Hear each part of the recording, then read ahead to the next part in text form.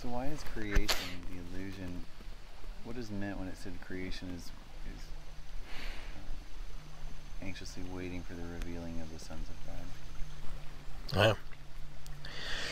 When you live on a battleground, it's not fun.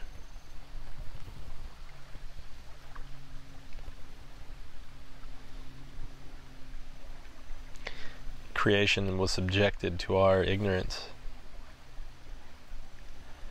We became people, we became humans, we became separate, individual, distinct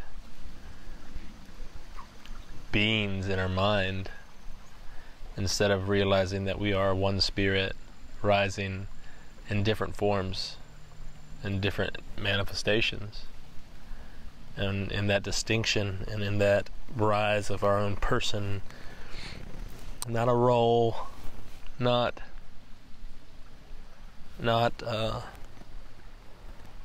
just the rising of essence, but this is me.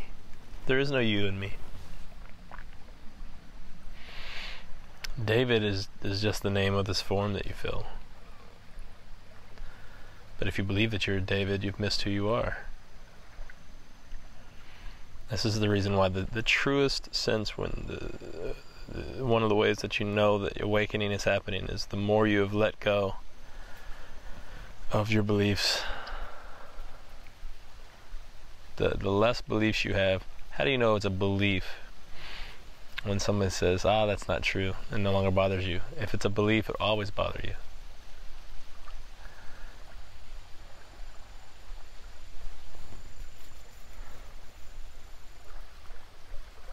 I love it when Jesus came to me and said, stop saying I think and I believe. He said, I never said that. I always said, I tell you the truth.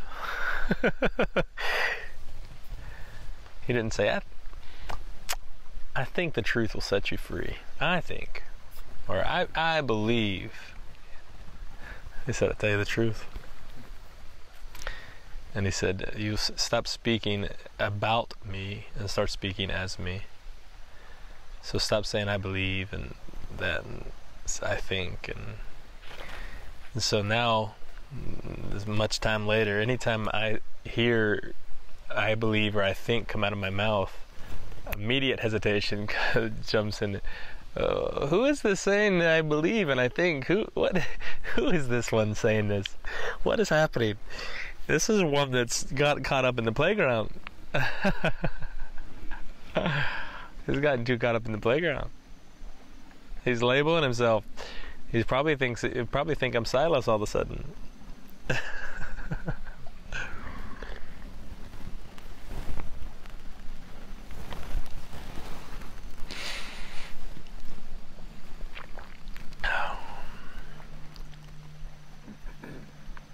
been observing while I was sitting there. My mind was definitely wanting to create. Like I've been feeling the space. Like it's funny because I've been busy, with work and travel or whatever, but not really engaged in very much amongst that busy. So there's sort of been this space there. I feel like I've just been observing a space that's waiting to create, that's wanting to create. And I found my mind kind of wanting to create, and sort of bringing it back.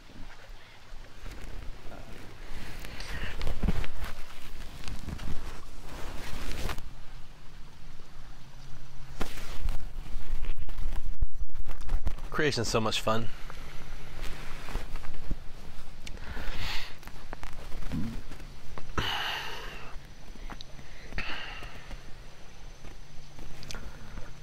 It's a lot of fun.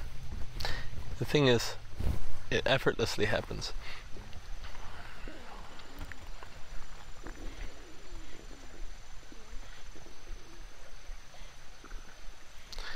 It doesn't.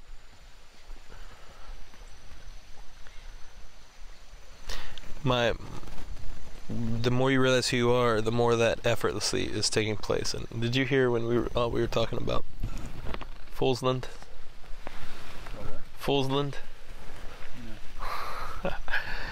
I want to create a world where, like, you walk through like a tunnel or a doorway, and you enter into this room where there's costumes and makeups and face paint, and you can be whatever you want to be in this room, play whatever role you want to play, and then you walk through, and it's just like you walk into this world, and it seems like you're in Wonderland.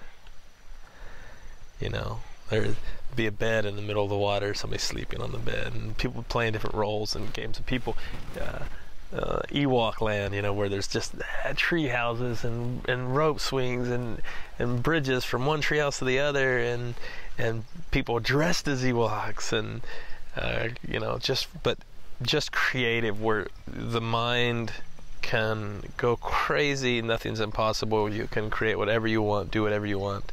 It can be as outlandish and as colorful, and it's just fun and beautiful, and a place where people can come and really tap into that creative potential. But they realize that, and plays music and whatever art. Art is whatever's being expressed. Really, art is the whatever is really being expressed, and this can be art. And I was talking to Austin about that, because on the one hand, people that don't know me think I'm very, you know, that just watch YouTube or whatever, oftentimes think I'm really serious. You guys that know me know that yes, there are lots of things that are very serious to me. You know, if you're going to be serious about awakening. But the rest of the everything on this playground is not serious to me. It's just fun. It's the exact opposite of serious to me. It's just a lot of fun. And even the things that I'm serious about, awakening and the realization of who I am, and teaching and sharing, those things that are effortlessly rising out of me, even those things are fun to me. It's still play. It's still fun. I mean, consider that right now I'm playing a role in that we're sitting out here, and I am teaching myself. I'm sitting in the teacher's chair, and then I jump over into the other chair, and now I'm David. I'm listening, and I'm being the student, as if I'm a 3-year-old jumping back and forth from chairs. I'm the teacher, but I need other people to play along, so I jump into the student's chair. And, well, excuse me, teacher, what about this question? And then I jump back into the teacher's chair. The only difference is that I've taken on 3 different forms there. You're playing the same game I'm playing right now.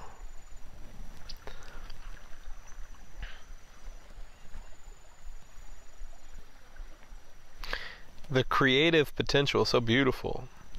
The reason why I'm so serious about awakening and the realization of who we truly are beyond the concept, beyond the form, is because that opens us up to really be able to create and play. But that it's that creation and that play and that is not a mental striving, nor is it in competition any longer with who I am, but it's effortlessly rising out of that place. The vast majority of what people are creating today is coming out of mental strife, typically for profit. And part 2 of that is it is always in competition. That's why they think of themselves as, well, I got to make time for spirit. You know, I need to stay, so I go to church, or I go to synagogue, or I go to mosque, or I go to temple, and I take these times to really feed my spirit, so that I can work out there, get refreshed, so I can go back out to work and make this money and do these things that I'm doing. But there's always this competition between spirit and their actual life. And so they even talk about things. If you read the shallow books that are now bestsellers, they often talk about a spiritual life. Their spiritual life.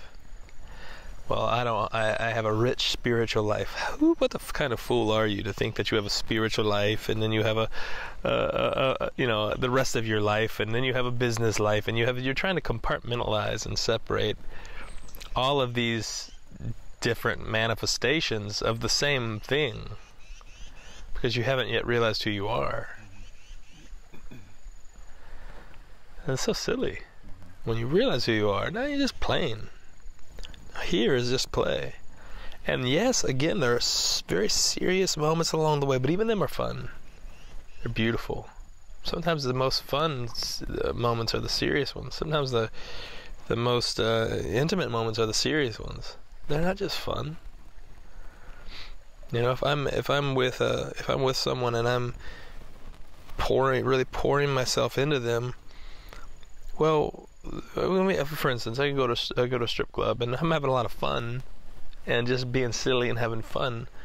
But when that intimate moment happens, this is not about me having fun anymore. This is a serious moment.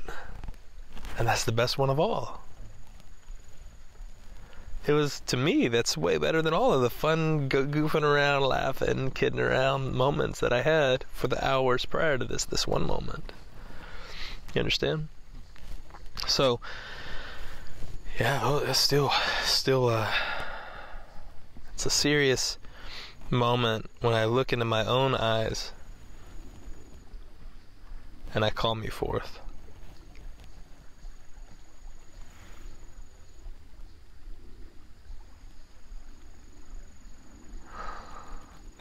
Because now this manifestation is not miserable, can rise beyond the misery that they've been living in.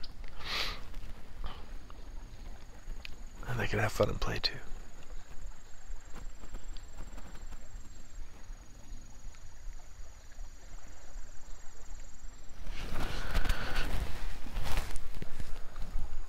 Creation is eagerly anticipating the revealing of the sons of God, because it's been trapped in battle zone. It's been trapped in, imagine living where there's war happening all the time. No fun. It's eagerly anticipating the playground again. Those that are just playing, that have realized their place, the divine that is simply playing in the avatar, having fun, enjoying it, creating within it, and love, and peace, and harmony, and joy. Not because we can be found in concept, but quite the opposite, because we have risen beyond it.